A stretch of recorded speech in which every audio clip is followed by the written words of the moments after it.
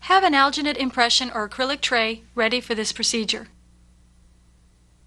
Coat the prepared teeth with either petroleum jelly or a liquid separating medium to facilitate separating the acrylic material from the prepared tooth.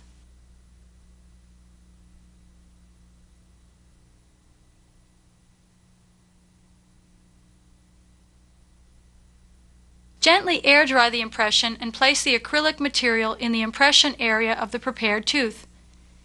Reseat the impression back into the patient's mouth.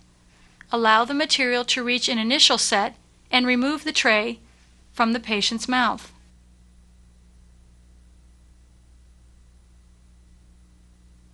Carefully remove the provisional from the alginate impression and replace it back onto the patient's tooth. Mark the marginal border and contact points of the provisional with a pencil to provide you with a better visualization of the markings. Gross excess acrylic can be cut with scissors during the doughy stage. After the final setting, fine adjustments are made using an acrylic burr or stone.